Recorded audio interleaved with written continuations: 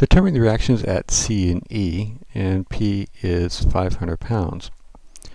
Alright, well, let's take a free body diagram through what we're trying to find. Okay, so we'll just sneak right under there at E and then cut through the pin at C. Alright, well, you can see that the pin at C will have two reactions because it can't go left or right. And in this particular case, I'm going to assume Cx is to the right.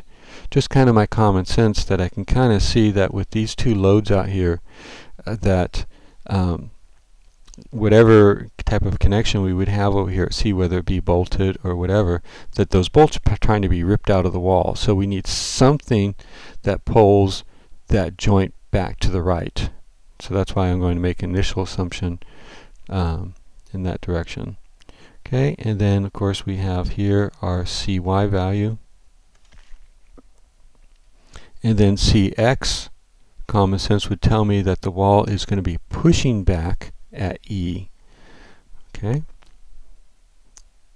so we'll call that Ex. Now again, if you don't understand why I assume those directions, don't worry about it. You just make an assumption, and if you get a negative sign in the answer, you just change the arrow. It's not that big of a deal. Okay, well, since we have two unknowns up here at C, let's go ahead and start by taking moments about C. Alright, so we have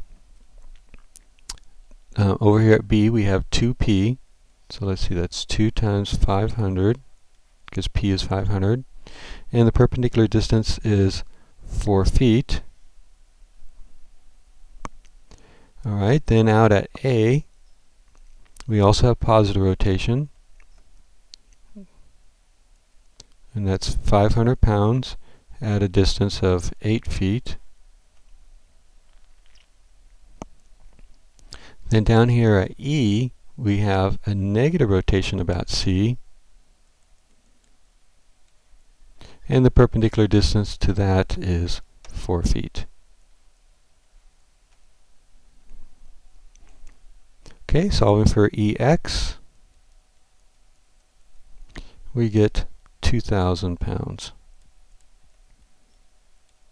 And we did get a positive value, so my guess was correct.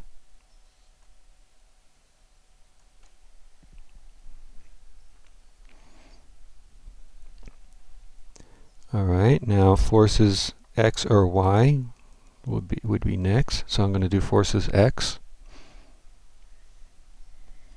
So we have Cx positive and Ex is negative.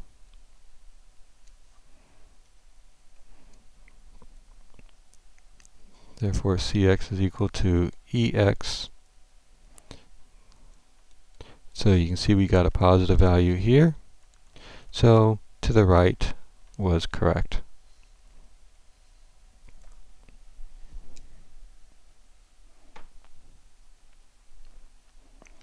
And then lastly, for Cy, we'll do summation of forces in the Y.